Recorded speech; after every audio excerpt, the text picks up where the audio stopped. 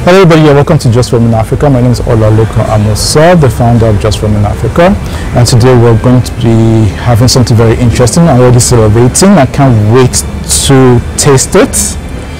And before we start the show, do not forget to hit the like button, hit the subscribe, tell a friend who knows a friend about Just From in Africa.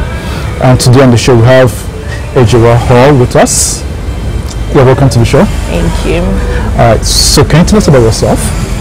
Oh, okay, so my name is Abba Ejiwa Hall and I'm the CEO of BOFROT PAPABI. Yeah, I'm reading a postgraduate course at GIMPA Law, yes, and I'm combining it with this business. Okay. Yes. Alright, so to our viewers out there, I'm sure they'll be wondering, how old are you? 24. 24, so she's under 25. I'm now under 25, so doing great things. CEOs doing great things around. Alright, so let's start. How did you come up with the name BOFROT PAPABI? Okay, so BOFROT is actually a traditional type of donuts. I mean, it's a category of donuts, but not exactly donuts. Yes, this is like the local, I mean, the Ghanaian authentic donuts. But most people try to, you know, call it BOFROT. I don't know. BOFROT is a local name. Yeah. For donuts, but it's not donuts. The recipe is quite different. Yes. In Nigeria, I think it's called puff. Yes. In Kenya, it's called mandazi. Yeah. It's almost the same thing. Yeah, it's almost the same thing. All right. So why did you use the name PAPABI? I don't even know where the name came from. Honestly, I don't know. So it was actually Pano Papabi. Okay. When I started with the bread.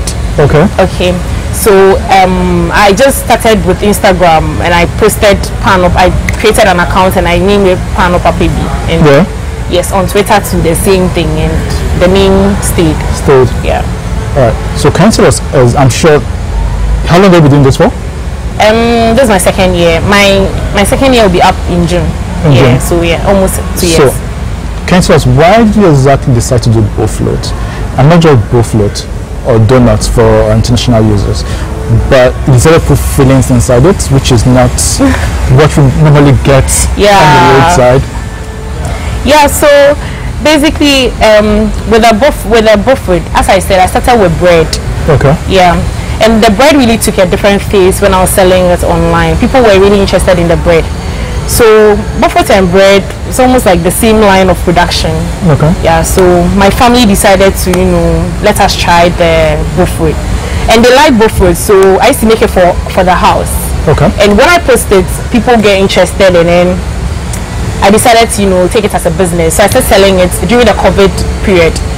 And that was how come, like, I started with the BOFROT. So initially, I didn't have the flavors in them, yes. Okay. But with time, I started noticing that when you eat it with maybe chocolate spread, like it tastes so good. Okay. So I went in with the chocolate. Then that was my first filling I bought. Then a customer came in and she was like, for her, she doesn't like chocolate. She wants condensed milk. Okay. Yeah. Her name is Sid. Yeah. And when Sid told me that, she actually came to my house. I was producing and she was like, I want condensed milk in my BOFROT. And I said, okay. So I put condensed milk inside. That's when I had my second filling.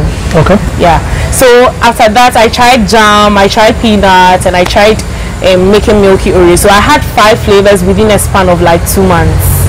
Wow, 5 flavors. That was within a span of like 2 months. That's chocolate, Oreo, jam, peanuts, and condensed milk. Oh, that's interesting. Yeah. But now I have 17 flavors. 17? Yes. Wow. Yeah. So, can you name all of them? Oh yeah, I can, but it's a lot. so what are your top? My top sellers? Cookies and cream, white chocolate, and then condensed milk. Like my top. Yeah, the top 3. Top 3. Yeah. Okay, so selling. Yeah.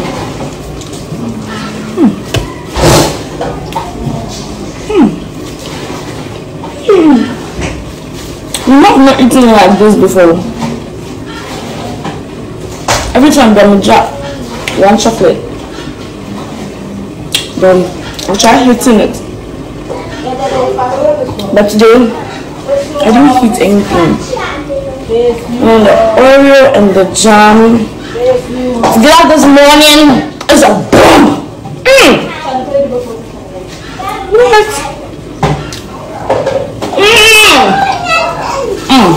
It's basically about 2 years ago. What have been some of your major challenges? Major challenges over the last 2 years? I think customer behavior, like customer they love the donuts so much they get hyper. Some people don't really know how to, behave. I mean, on the market, I don't know. You're trying to buy something from someone doesn't mean the person should, be humiliated. Okay. Some people just speak anyhow, because they are paying you for 25 cedis for a pack of BOFROTs. They think they've done everything in this world. That's my major issue with my clients. I mean, with people. Yeah. Some people are naturally nice, but some of them too, their behavior doesn't really help. Because we business owners, we actually sometimes go through a lot. I don't know how to put it, but sometimes you're really going through a phase in the business that you can't really pour out or vent on anybody. Sure. So the moment the customer comes in with that negative energy, then it gives you like some dull attitude. Like sometimes I can just decide not to make BOFROTs because someone had spoken to me anyhow, someone has misbehaved, because I need time to process what the person has done. But with time, I've noticed that I have to detach my emotions too from the business. In as much as I'm the CEO, it's really not easy detaching your emotions, because someone will say something very hurtful to you and you can't actually move that away and continue with business. Sometimes it makes you very down. Yeah, so that was one of my major. For instance, with the incident that happened yesterday, one lady was on the phone saying that it's the rider's choice to ride a motorbike. So if he has had an accident, it's none of her business. Oh, that's good. Thank you. She needs her money or she needs her BOFROT ASAP. And I told her that the BOFROT is damaged. You can clearly see from the videos I sent to you that everything is poor. The rider had an accident and this. So I sent her back her money and that was it. Okay. So someone like that, I don't think she'll come and place an order again. Or maybe even if she craves, I don't know how she'll go about it. Yeah. Okay. What has finances been the challenge? No, never. What about staff? By the way, do you make all of them yourself? Yeah, or you have a team? I do most of the production myself. So production with my mom. Yeah, my mom is like my uncle. If I don't say this here and she hears me talking about this without her, she will not do my BOFROTs for me again. She's always threatening me like that, Alright, so can you take us through the process of how the BOFROT is made? I mean, the ingredients and all. Okay, so first of all, do you sell them fresh or do you also? Fresh every day. So I work with pre-orders because with doing pre-orders, it helps you to know the exact number you need for the day. You don't need to do excess for there to be excess for you to want to sell it the next day. Okay. You get it. But then if you do excess and then it remains, that means you'll be forced to sell on fresh BOFROT the next day. But for me, after 10 a.m., if you text me after 10, you might not get BOFROT for the day because I do the exact orders that I have. Okay. Yeah, that is how I go about my business. I don't want there to be any leftovers for me to want to sell it the next day. Okay. Yeah, until I'm fully established and then I have my own setup. Maybe I have a shop or something that people can walk in to buy and I'm not scared to have leftovers. Yeah, for me to want to sell it the next day, then I can go ahead with making extra. Yeah. Okay. Alright, so can you take us through the process into how the BOFROTs are actually made? How BOFROTs are actually made. For international users who are watching. Well, with my recipe, so... Oh, is it a secret? Oh, it's not really a secret, but then the machines for the BOFROT are actually not like something that is very common. It's actually quite a complicated type of machine. Okay. Yeah. You can't use the normal donut mixer to do BOFROT. Okay. Yeah, and I don't have the machine, so I use a general machine. Okay. Yeah. And for me to be able to get BOFROTs ready for people to buy, to get BOFROTs every afternoon, I'm always up and out by 1 or 2 a.m. Yeah, to get to the general machine, and I join a queue because there are other people trying to make their own BOFROT. I'm not the only person who does BOFROTs in Ghana. Okay. Yeah. So I'm there by 1 a.m. Yeah, I do my mixtures and then a driver brings me back home. We mold it and then now we wait for it to rise. So it needs heat, a certain amount of heat to rise, and then excess of the heat to makes it go bad. It's a complicated type of something. Actually, sometimes I'm like, hey, but like sometimes you can do your mixture and then you know you've done so well, but the moment the sun, you need the sun for it to rise, but the moment the sun is so high, then it starts melting. Wow. That is how it is. It's very, very stubborn. Yes, you can put it in the oil and then it will start misbehaving. Yeah. So with that one, so use your flour. I really, if I didn't tell you the recipe, it's really, you won't even get it. Okay, so, so basically, how long does it take to basically make it? Okay, so after I do my mixtures, I wait for about 6 to 8 hours for it to rise. Okay. Yeah. So yes, after 6 hours, you can start frying. Maybe the first batch I did around 2 a.m. Okay. Yeah. Then we continue. So I'll be done with all my frying maybe by 3 p.m. and then all the deliveries will be out by then. Okay. Yeah, basically that. All right. Okay, that's interesting. Okay, we've gotten to the interesting part. To eat the BOFROT. So should I open it or you don't? Open it. Where's the yeah, let's see. So you take the sticker. Stickers, yeah. Okay. OT stickers. And hair box. By the way, the packaging is done by OT's brand. Yes. Shout out to Otiwa. Yeah, she does the packaging really beautiful.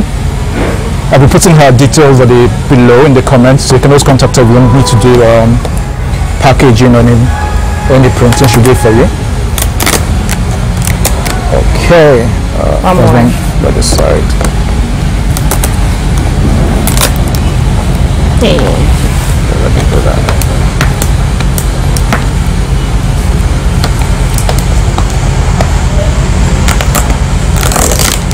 Packaging is really good. Yeah. Packaging is really good. International standard. Very friendly to open. Voila. We have our BOFROT smelling good. Let me pull that to the camera. Hope you can see. BOFROT donuts made in Ghana. So how many flavors do we have here? So we have jam, condensed milk, lotus biscoff, and then chocolate. Yeah, chocolate. 4 flavors. 4 flavors. Okay, so which one do we taste first? That's jam, right? Yeah, that's jam. Okay, so let's you go with the jam first. Yeah, let's taste the jam first.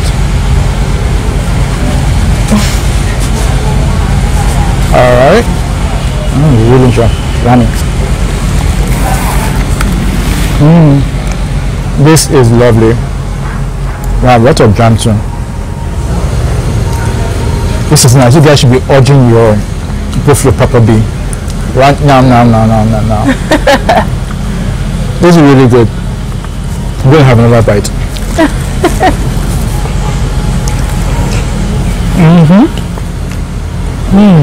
Okay, let me taste the condensed milk. No, where's the condensed milk? This is it. But you have to be careful. It drips a lot. Okay. You have to the condensed milk? Yeah.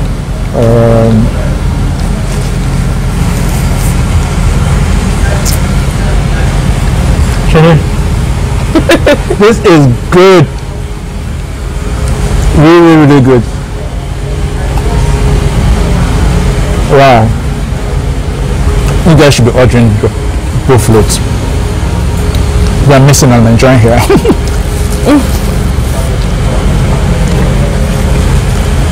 Okay. So I've tasted it. It tastes really good. Thank you. I want to finish all of them, but we have to go and interview. Yeah, sure. Alright, so this is really nice. So can you tell us who are your type of clientele? I think the students, and then maybe I can say people between the ages of 30 to 40, the youth. Oh, yeah. The youth, okay. Yeah. That's nice. So do you just sell in Accra, the capital? Oh, we do deliveries nationwide, but sometimes that also stresses me a little. So I want to, hold on with the outside Accra deliveries. I want to, yes. So I get, a firm ground. Yeah. My work is done here. I've put you guys on. I've shown you the best BOFROTs in Ghana. So it's up to you to swipe up and go get yours. The The rest I'm going to eat off camera so I can eat in grand style. I can't be sitting here and be acting all posh because you people are looking at me too much. You understand? I need some personal time to myself to devour these beautiful. Yeah. So I'll see you guys later. But on this note, make sure to swipe up and go get your BOFROTs from Ejewa. I'll also post some of the flyers so you can see exactly what she has, so you know exactly what to choose. Packaging on point. It comes to you still warm. You definitely enjoy it. Trust me. You guys saw for yourselves. I know it's something you want. Your mouth is already watering. So go get yours now. And it's so affordable. I even forgot to add. The price will shock you. Go over to her page. Just swipe up, add her and ask her. Yeah. I need to get my own machine so that I can produce well. Okay. Yes, because me moving somewhere to do my mixtures and all, it's quite stressful. Yeah. I can imagine. Yeah. So I want to, get my own machines. Yeah, literally up the whole night, Wow. Yeah. Okay, moving to back to my next question. In the beginning, you mentioned that you're in law school. Yeah. At GIMPA. Yeah. So how are you able to combine that with work and your personal life? That's a question I actually don't know how to answer. Because I know law is quite demanding. Very demanding. Very, very demanding. And it hasn't been easy. I mean, one has to suffer. And definitely not my business and definitely not law. So I don't know who should suffer. I am suffering. Yeah, but I'm trying to balance myself very well. I want to put up a system whereby I don't need to have direct contact with my clients. Maybe I'll fully just be in charge of production. Okay. Then someone will handle my socials and my orders. I think that's one of the solutions to my problems. Okay. Yeah. But apart from that, since I don't have anyone now, just doing what I can. Okay. So as a lady under 25 doing business, how do your clients relate to you or people? Do they look down on you because you're a woman, or they encourage you, or they discourage you? Can you tell our viewers? If I had listened to people, especially the friends I had in the beginning of my business, I don't think I would be here. Really, what were they saying? So you are done with uni and you want to sell BOFROT, why are you selling BOFROT? Why BOFROT? You want to do every kind of business? Because I've always been a business person. Yeah, for me, yeah, I've always been from primary to JHS to uni, then to here. Yeah. So I had discouragements from my closest friends, my best friends.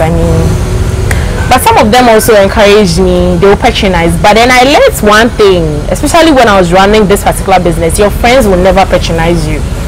They will stand up for, yes. And now that people have seen that, oh, the business has grown and she's now a BOFROT, they try to come around. Oh, because now they see you are a brand. They want to associate with a brand. I get a lot of that. People that never wanted to even buy from you criticize you and a BOFROT, and so they're BOFROT. I don't know if you understand chi, but why we put stuff inside BOFROT and you expect us to buy? Yeah, I wouldn't eat this kind of BOFROT, but now they eat. Yeah, they come around. They order. Yeah, they don't order through me. They won't come and order through me, but sometimes some people buy and then they take videos and you see those people hiding behind cameras and eating. They will be eating at the back. I've been seeing them, but they won't come and buy because they criticize me. Yeah, so basically that's one of the challenges I faced when I was coming up. I got a lot of yes, and people are like, oh, instead of you doing something better, instead of going to find work in an office, you're selling BOFROT. Yeah. That is what I want to do. That's what I want to do. Yeah. Oh, you like it? I love it. Oh, yeah, that's BOFROT PAPABI. Yeah. It's like a warm jam donut. It's absolutely gorgeous. Yeah. Oh. Yeah.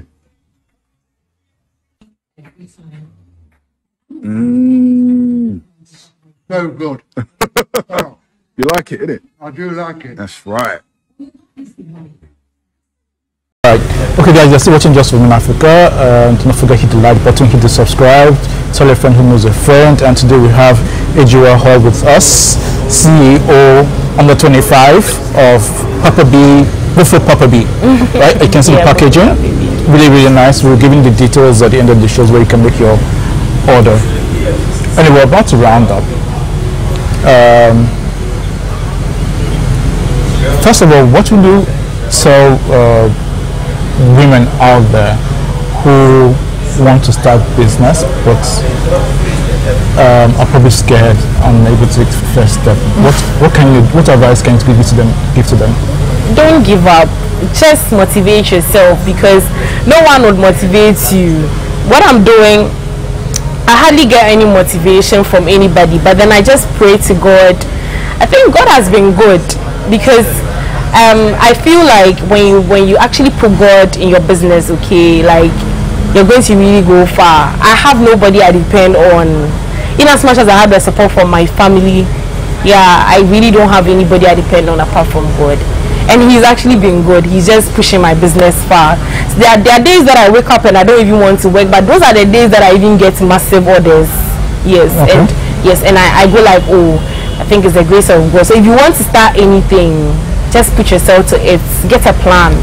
Start something. You don't need thousands of CDs or millions of CDs to start selling something or doing a business. You can just start, doing something, and then I'm sure God will, bless your business for you. Okay, that's interesting. Has COVID been affected your business in any way? COVID brought BOFROT PAPABI. Oh, okay. Yes, COVID brought. It is COVID time that I posted BOFROT I made for the house. During the lockdown? During the lockdown. And when I posted the BOFROT, people were like, hey, this thing, I see some in traffic. I'm interested. Can you deliver? Are you selling it? I said, no, I'm not selling, no. Now the next day, I came to say I'm selling BOFROT. Yes, because I noticed the number of people that were asking about it. I said, no, I'm selling. Yes, so yes, that was when COVID time. The lockdown period. So right after the lockdown, I decided to get some riders to come around, and I had orders, people were ordering, and then that was it. So COVID brought BOFROT PAPABI. COVID. Yeah. All right. Okay, this is our last question. All right, women, it has nothing to do with BOFROT, or that's a general question. Women around Africa say that it's hard being a woman, that men take advantage of them sexually. Both the directors, only people see 1 or 2 women on the board out of 20. It's just basically hard. In some countries you can't do stuff without a man signing on it. If you're married, you can't open a bank account. If you're working, your salary goes to the man. What advice can you give to women out there who are facing this challenges? Or what are your thoughts? Okay, about men taking advantage of women. Yeah.